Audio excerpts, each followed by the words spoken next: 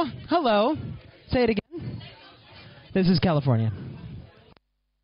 The picture, yeah. No, not the band. The band was the Beatles. Have you ever heard of the Beatles before?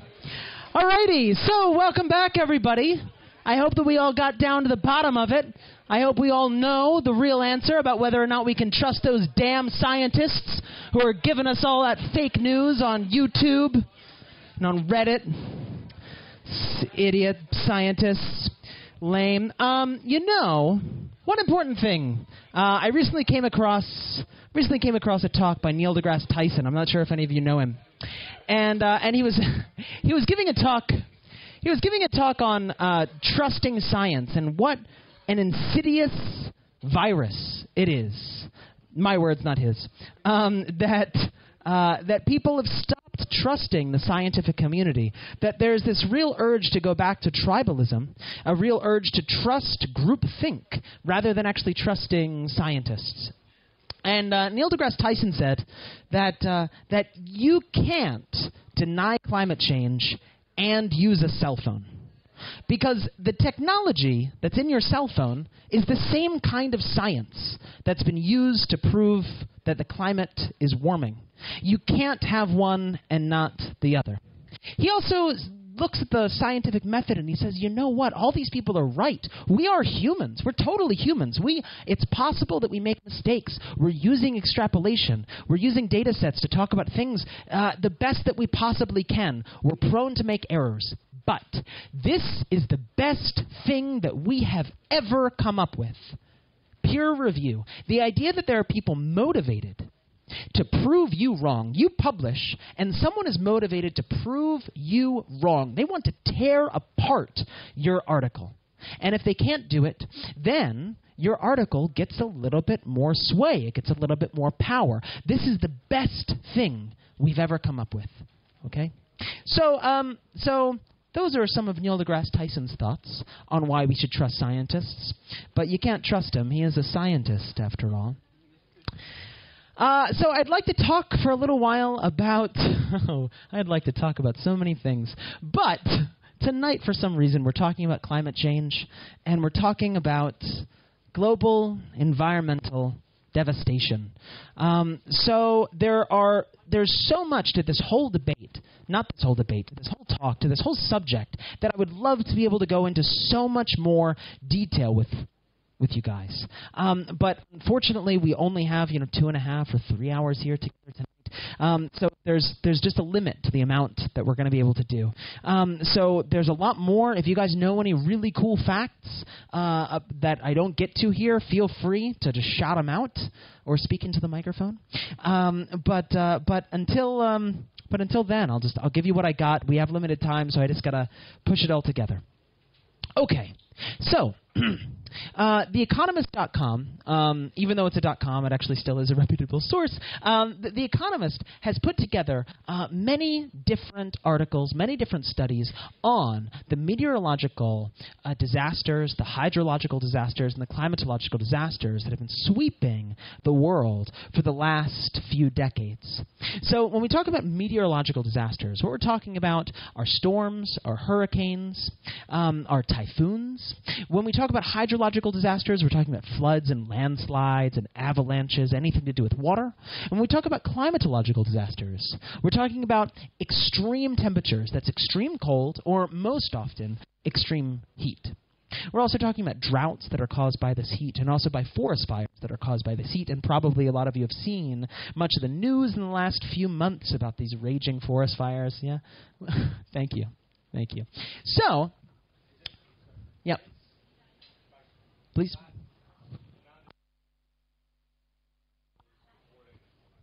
This is the number of natural disasters, not the number of articles. Thank you. Yeah, this is the number of natural disasters.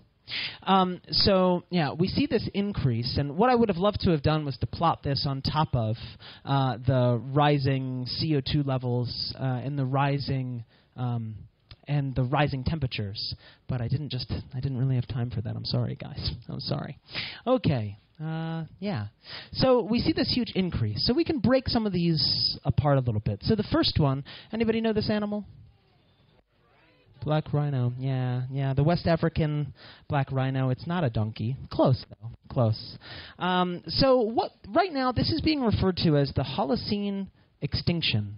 So Holocene, again, is this time of human beings having such an intense influence on the Earth. This is also called the sixth extinction. So species extinction is actually normal. If you look at the history of the world, new species come along and other species die. Other species die out. This is a pretty standard thing that's gone on forever. But what we haven't seen is the incredible increase of the incredible acceleration of dying out of so many species around the world. So the standard rate of extinction is somewhere around 1 to 5 species per year. This is what we see for a very long time. And this comes from the WWF, the World Wildlife Federation. Right now, we're losing something like 1,000 or 10,000 times the normal rate. Now, this is a huge variance, right? 1,000 and 10,000. So I'm sorry. But as it turns out, if you look up different sources, they all give you different numbers. They give you different variances. And this is because understanding how many animals go extinct is a really difficult business. Extinction, us proving extinction, has to do with not seeing an animal for a long time. So just because we haven't seen it for a long time, then we can say that it's extinct. So there's a very good chance there are many animals that are extinct that we just don't consider extinct. Does that make sense? Okay. So right now, we're losing dozens of species every single day.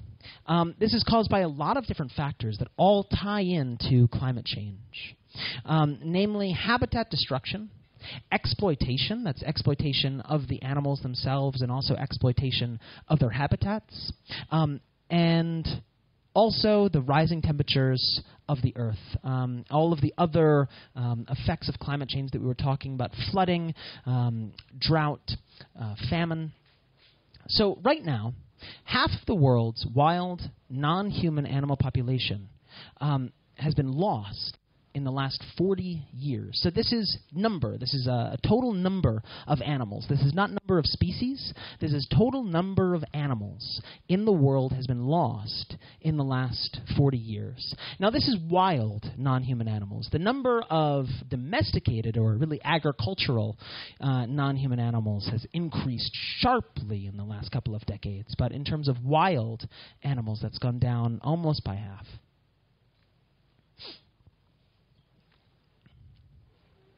Anyone know this animal?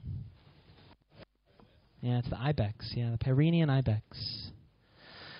So, that IPCC report that was published back on the 8th of October this year, they were looking at the effects of climate change at 1.5 degrees Celsius, even though most scientists for the last few decades have been concentrating on 2 degrees Celsius of increase.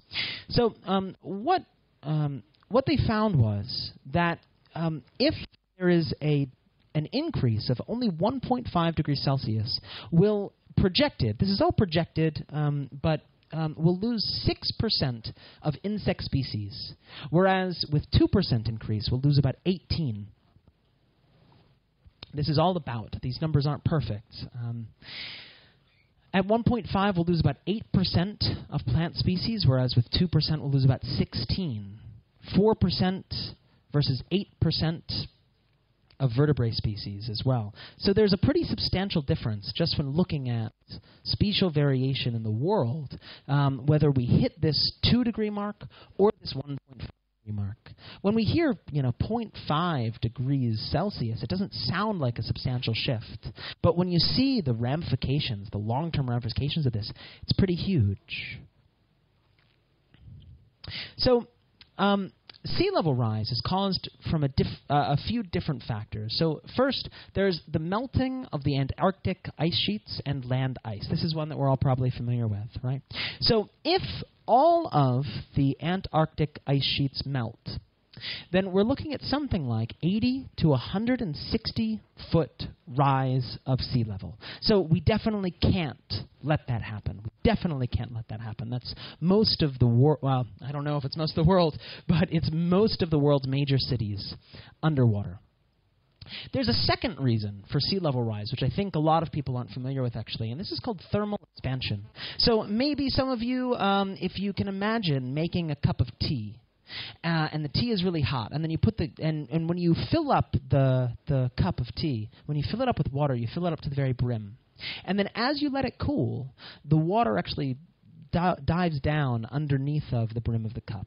And that's because cooler things take up less space. As the water heats up, it expands. As it cools, it gets smaller.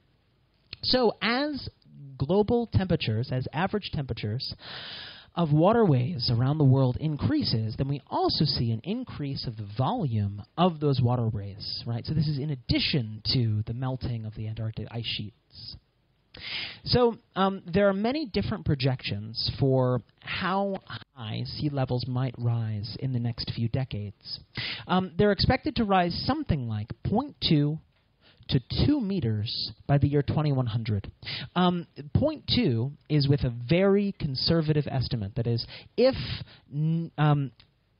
we're able to really get our act together and implement a lot of policy change, then we're going to see something like 0.2 meters increase by the year 2100. If, though, we only meet this 1.5 degree increase, then we'll see a 2-meter increase. And with that 2-meter increase, we'll see Bangladesh, New York, Bangkok underwater. This also creates a positive feedback loop. So again, as the ice melts, the Earth reflects less heat. It reflects less heat back into space. So we retain more heat here on Earth. Also, there's a lot of carbon that's stored in the oceans. So as there's more water that evaporates, then we see that as there's more water that evaporates, then more carbon is released into the atmosphere, increasing the greenhouse effect. Yeah. Any questions about this one? Yeah, please. I thought so. You said that carbon goes from the ocean to the atmosphere. Is that what you just said? Yes.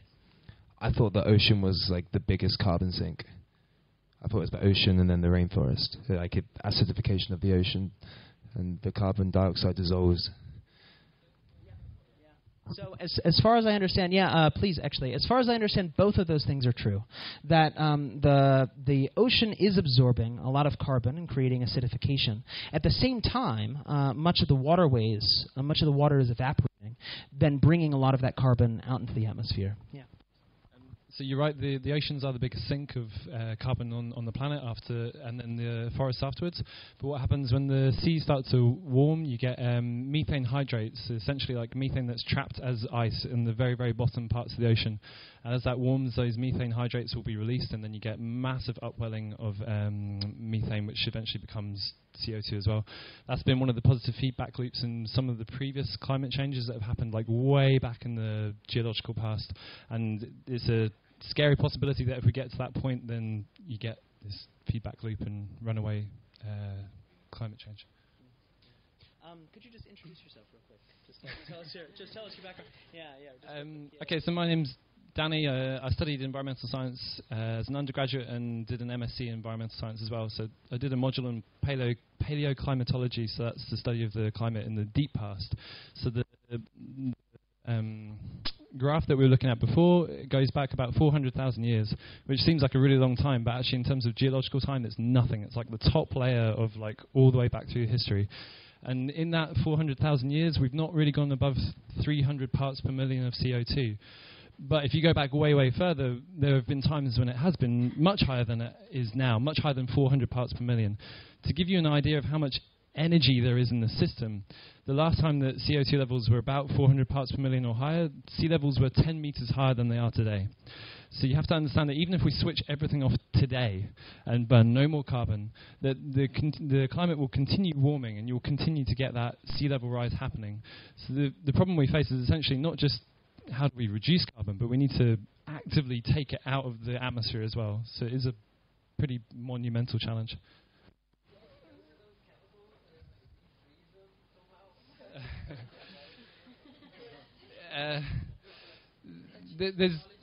There's various geoengineering possibilities. People try to seed the oceans with iron filings to try and increase phytoplankton and reduce the CO2 that way.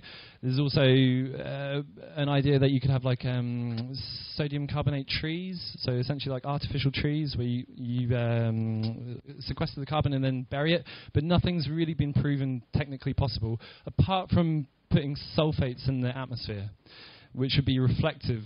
And it's not. I'm not going to get it. You can reflect sunlight basically, and that's a kind of a scary possibility because actually any single country could go ahead and do that without checking with the rest of us. But. Awesome. So I am not an environmental scientist. So my background is in theater and philosophy. I hope that Daniel's able to stick around and hopefully answer any questions you guys have near the end. Yeah, Paul. Yeah. Why did you first talk about an 80-foot rise if all the ice melts, but then later you talk about a 2 meters by 2,100? I'm not sure why those numbers are different. Great. Yeah. So first of all, we're talking about a difference in time frame. So this second number is limited just to by the year 2100. Second, this is based on projections about current carbon in the atmosphere and our current carbon production. So we're probably not, based on current models, going to be melting all of the Antarctic ice sheet, right? If that were to happen, we'll see an increase projected something like 80 to 160 feet. That probably will not happen. Much more likely is something on the order of 0.2 to 2. Now, if we actually see the worst of the climate change models, these numbers are much, much higher. So this is based on the idea that we do something about this, that we do enact policy that decreases our carbon emissions, even to get to 2 meters of rise. Okay. Any other questions about these? Yeah. Let me head back. I'd like to just say your comments over there. Thank you very much for those. They were really insightful, so thank you. I think I'm really pleased that you've started talking about feedback loops, and it just gives people an idea of how multi-layered and complex this issue is, but we also need, in the interest of showing the other side of the argument, looking at the negative feedback loops associated with climate change. For example, when you're getting more carbon in the atmosphere, you're stimulating the process of photosynthesis and potential for more plants, which then will take out carbon from the atmosphere. Again, we don't know how that will work. Will it be beneficial to us in total? You talked about reflecting sunlight. Like, you know, we already know about global dimming, and actually a lot of the pollution that's going up into the atmosphere works to reflect some of the sunlight as well. And where is the balance there? Are we still how far away are we from having a situation where what we're doing, which we know is bad, is actually reducing the problem rather than contributing to the problem? So I think we just need to always bear in mind that whilst we can hear about positive feedback loops like reduced albedo and methane being emitted from melting permafrost and stuff like that, we should also remember that it's a really multi-layered issue, and we're still trying to get our heads around it. Yeah, excellent. Yeah, thank you very much. Yeah, and I'm really glad that there was some variation in the audience. I know that when I polled you guys, it was a pretty left or right or 1 or 0 kind of polling, and I'm sorry about that. I know that a lot of us have pretty varied beliefs on this topic. So, okay. So what we're also going to see is projected to be quite a lot of flooding around the world. Most rainwater and most snow comes from 2 different sources. So one of those is from evaporation from the oceans, and that makes up about 60% of rain and about 60% of snow.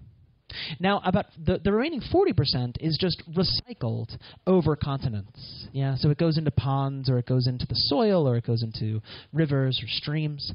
That makes up about 40%. as the world warms, we see that the evaporation both over the oceans and within the continents is going to increase. And because this increases, there's going to be more rain that's able to there's going to be more rain that's able to drop on these areas. So as the atmosphere gets warmer, it's able to hold more water. So when it rains, the rain is so much more intense. We're going to see a lot of changing of weather patterns around the world, a lot of changing of weather systems. But what we'll also see is that in places where the weather system stays relatively on the same track, that when it does rain, the rain is going to be so much more severe. On the flip side of this, and it seems a little counterintuitive, but at the same time we see an increase of flooding and an increase of storms, we also see droughts. So in general, what we're going to see is that areas where there's already quite a lot of rain, quite a lot of storms, the rain and the storms, the severity is going to increase greatly. In places where there's already quite a lot of drought, we're going to see that the drought is going to increase greatly. Cool? Any questions about those two? Cool. Okay. Great.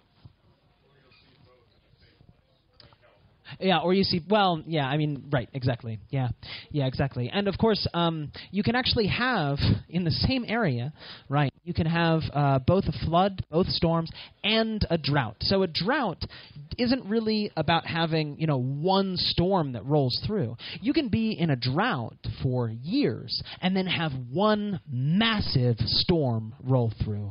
And it'll actually cause a lot of destruction, eroding away all of the top layer.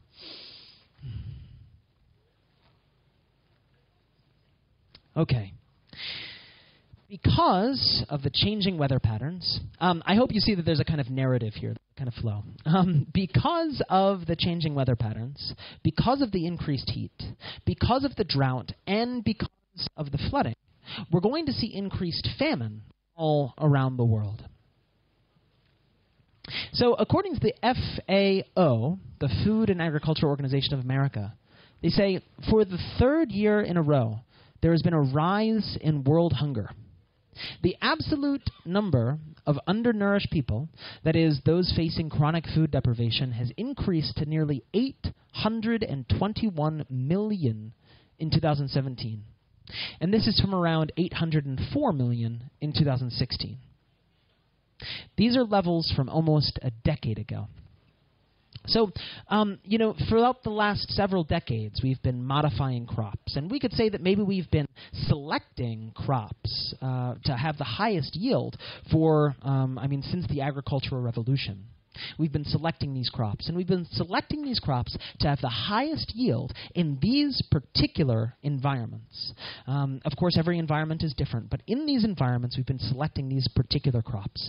As the climate changes, as the amount of water changes, as the heat changes, these crops are not going to be nearly as efficient at creating food. So we're going to see this increased famine. Everybody understands the connection there, yeah? Yeah. Okay. The FAO goes on to say that besides conflict, climate variability and extremes are also a key force behind the recent rise in global hunger. They're also one of the leading causes of severe food crisis. And this is primarily due, again, to land degradation, desertification, water scarcity, and rising sea levels.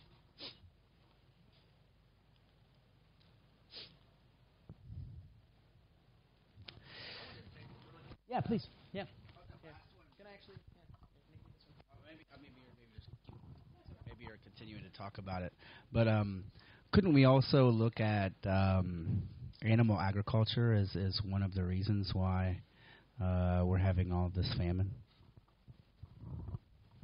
Yeah. No doubt.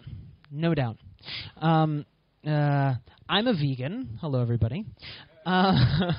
So we had a talk here, Yeah, we had a talk here 4 weeks ago on veganism, where we did fly into those issues quite a lot. And veganism is, without a doubt, one of the best individual choices that a person can make without having to go through any higher institution to combat climate change.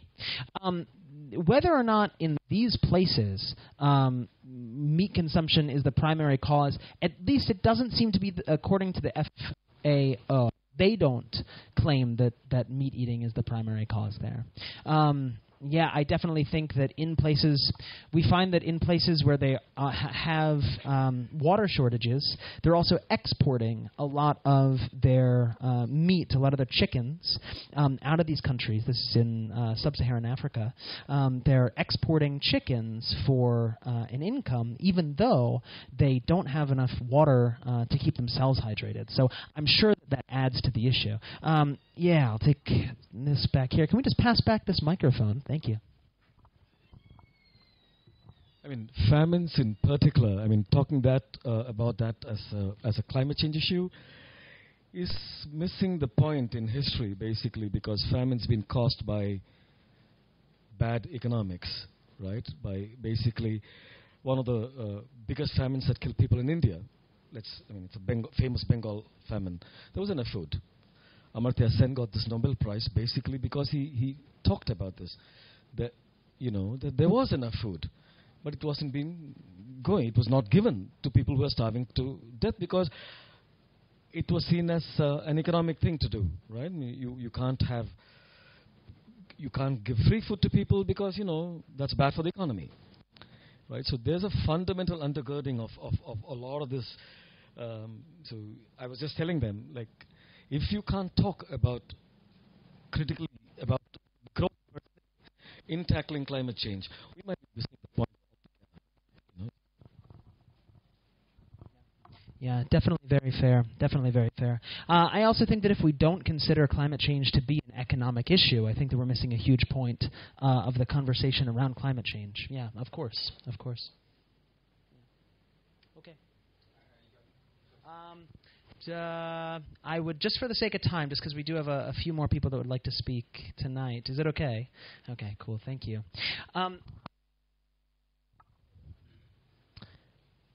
So one thing that we found, this is in multiple places in the world, there have been tests, there's been research that's been published out of Mexico, the USA, China, and India that link climate change, that link an increase in global temperatures to the rates of suicide around the world.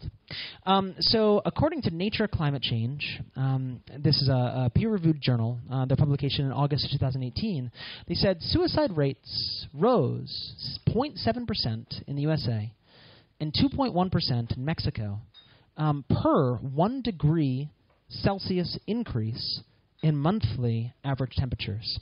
So even though when we talk about climate, we're talking about this 10-year or 20-year or 30-year average of weather and temperature and rainfall in a particular location. What we're talking about here is actually monthly averages, and we found a correlation between temperature and suicide rates. And in each one of these countries, in each one of these locations, it's actually for pretty different reasons. So Nature Climate Change estimated that this is somewhere between 9 and 40,000 additional suicides that could be accounted to climate change across the United States and Mexico by the year 2050.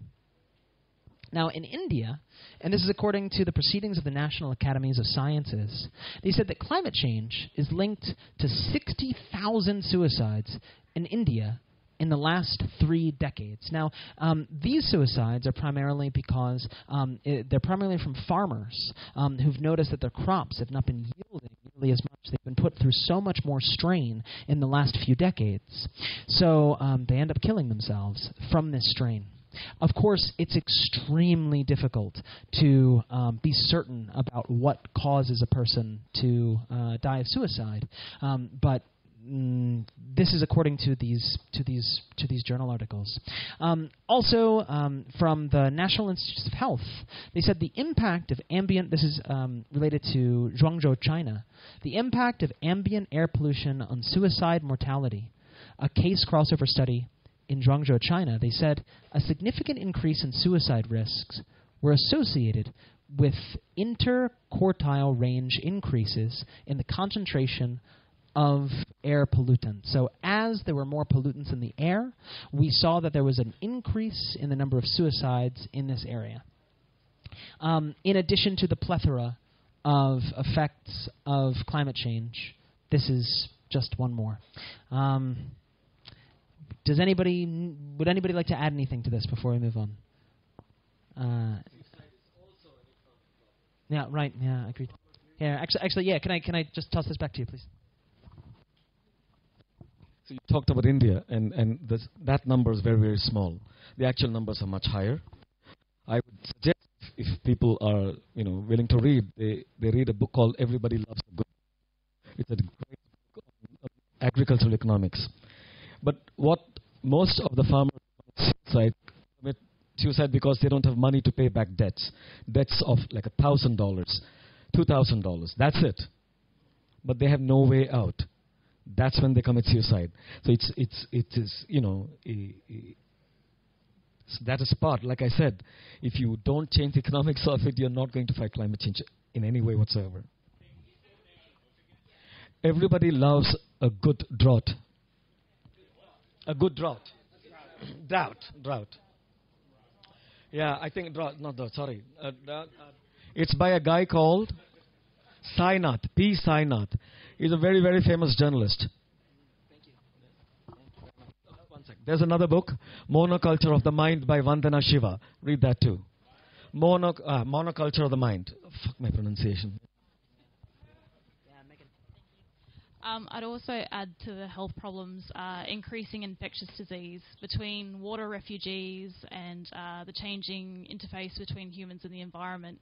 It's predicted in the next 100 years the biggest population boom is going to come out of sub-Saharan Africa. That's also where the most mammalian diversity is. So we're predicting a lot of diseases are going to jump from animals to humans, and you got pandemic threats. So that's another health factor. Yeah, sorry. Right, exactly, yeah. And in those same places... So what we're looking at now is a demonstration in Delhi against the suicides of farmers. So the demonstrator said that these are the bones of the farmers who committed suicide. Putting these demonstrations on, hopefully for some kind of governmental change. Okay. I believe the last one that we'll get to then is climate refugees. Probably a lot of us have heard of this already. We're already seeing this in the world. So it's projected that by 2030, there could be more than 100 million additional people that are pushed into poverty. By 2050, and this is according to the World Bank, by 2050, more than 140 million people could be forced to move out of their homes. And then by the year 2100, this comes from a researcher at Cornell University. By 2100, more than 2 billion people, that's 1/5 of the predicted population world at the time, could become climate change refugees. This is from a lot of different sources. So source number one, as the sea levels rise, there are more island nations that where their nation just sinks. Number one, or the sea level rises. Number one. Number two, in these places with famine, with drought and with famine, they can't eat, or the price of food becomes so unattainable that they have to leave their home country. Okay. I really do want to hear from you. I think just for the sake of time, Yeah, okay, yeah, I really like it, actually. I think you're great to talk to, man. Yeah, please. Well, one climate change fact is that it is only because people are poor that we are in this state. If less people were poor, we'd be much worse off. So poverty is helping us fight climate change, and that's like a fact. I mean, it's again counterintuitive, but that's what is happening. It's the richer countries that are contributing more to climate change, right? And it's the poorer countries that are doing less, basically because they're poor. The minute they become rich, they're fucked.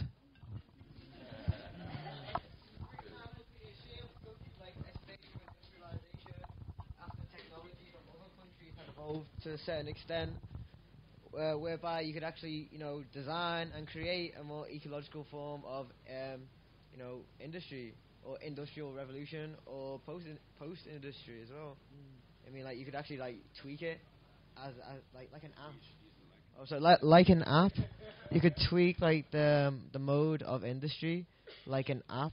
If the richer countries are more advanced and civilized and such, then they could obviously design technologies like building techniques to create a more environmentally friendly society. Yeah, China's doing it. China's the perfect example at the moment. Really, well, not the perfect example because they actually are like quite lax on human rights. But with regards to, but at the same time, what country isn't as well? So it's all like that. Oh no.